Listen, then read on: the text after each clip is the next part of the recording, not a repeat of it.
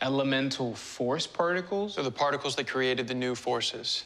The lightning bolt that rebirthed the Speed Force was full of them.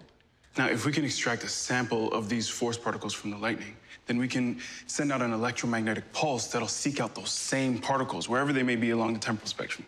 And you can erase the new forces from existence. That's not bad. Small detail, though. How in the world are you supposed to extract these particles from a giant bolt of lightning?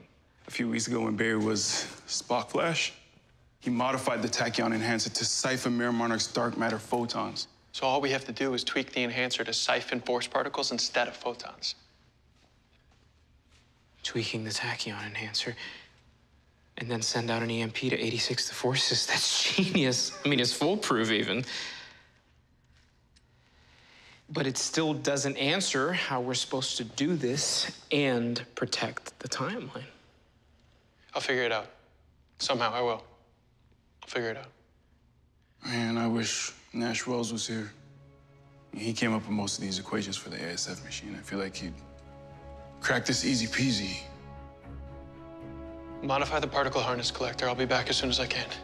Roger that, but where are you going? To get the one person who could help us pull this off.